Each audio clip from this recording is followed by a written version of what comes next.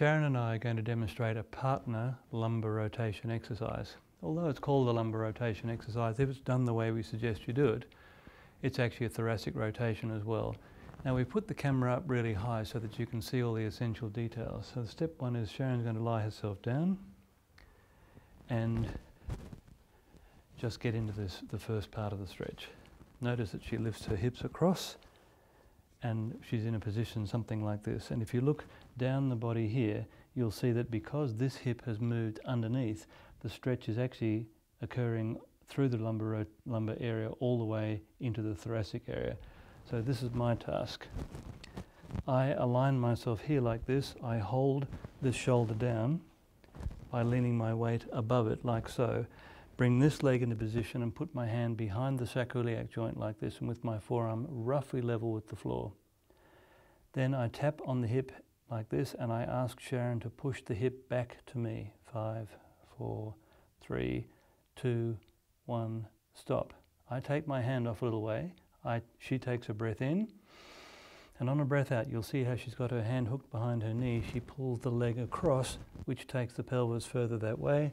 And I then, once it's in position, I then put my weight here so that she can stay in position without any effort. Now breathe in and out deeply.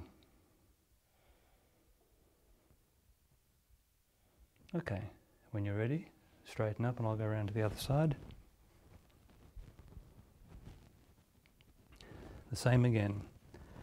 She lifts that bottom hip underneath. If you don't do that, the back will be hyperextended and it could be quite uncomfortable. Then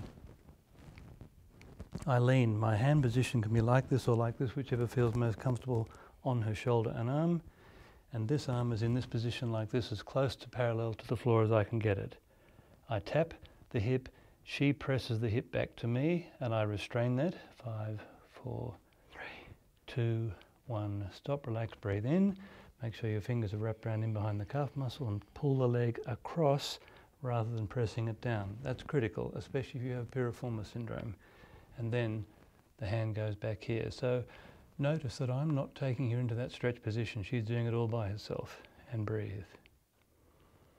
How does that feel? Nice. Great. Couple more breaths.